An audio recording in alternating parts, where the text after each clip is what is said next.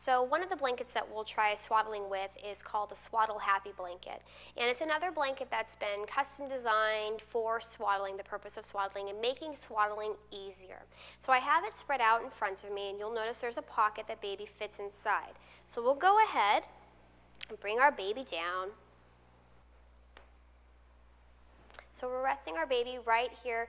The top of the blanket is right at the top line of his shoulders. We're going to go ahead and tuck him inside the pocket. So you might need to help guide him up a little bit just to get his feet and legs first inside the pocket. Make sure they're nice and snug down the pocket. We're going to pull this part of the blanket up, making sure it's covering the whole part of his body. So we're going to swaddle with his arms nice and secure next to his sides. So pulling this part up straight, go ahead and take this larger, longer flap, fold it all the way over, and you're going to want to give it a little bit of a tug. It's a little bit of a tight fit sometimes when it's a swaddle. So you're going to go ahead and fold it over, right over the arm.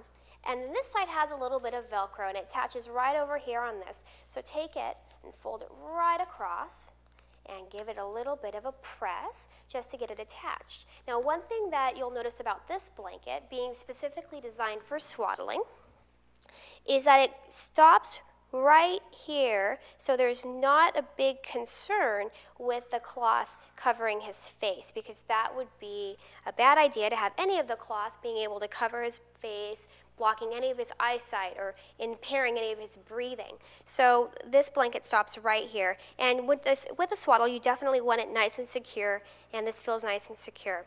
So this could be an option for you if you want to find a blanket that's very easy for swaddling.